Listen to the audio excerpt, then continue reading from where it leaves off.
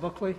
My Lords, can I declare an interest as someone whose receipt of online abuse is somewhat off the scale, but feel uncomfortable with public figures playing the victim card on this? I feel even more uncomfortable with the implicit conflation of a brutal murder with a Twitter pylon. Would the Minister agree there's a danger in principle of confusing physical harassment, such as horribly meted out to the BBC journalist Nick Watts, and online trolling, however unpleasant? And would the Minister note free speech activists concerned that online abuse is being used to justify censoring lawful content? My fears about the online safety bill outweigh any fears of harassment.